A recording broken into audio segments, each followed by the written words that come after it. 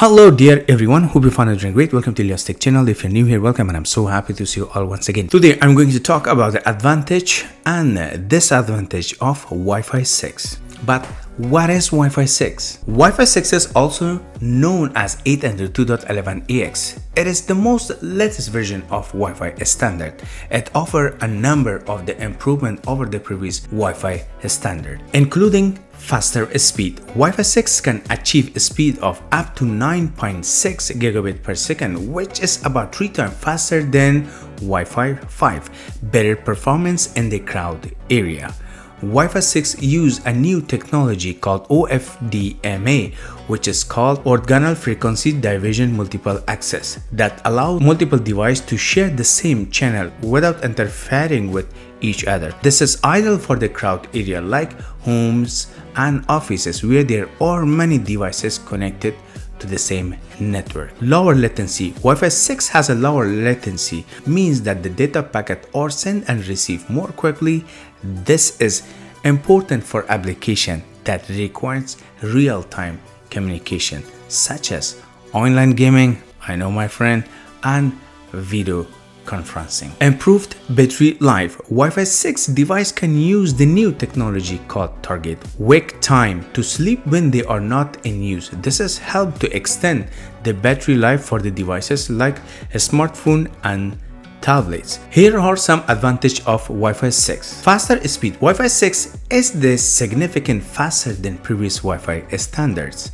This means that you can download files, streaming videos, and play online game faster. Better performance in the crowd area.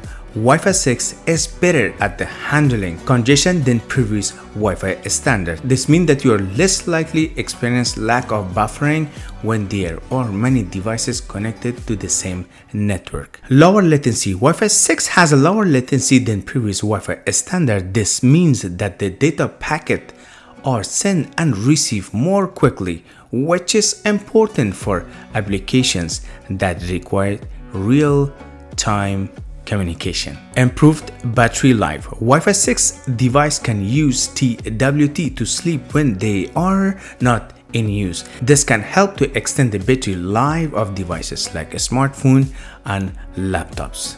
Of course, let's talk about the disadvantage of Wi-Fi 6. One of the most disadvantages of Wi-Fi 6 is cost. Wi-Fi 6 devices and routers are more expensive than previous Wi-Fi standard. Range. Wi-Fi 6 has a shorter range than previous Wi-Fi standard.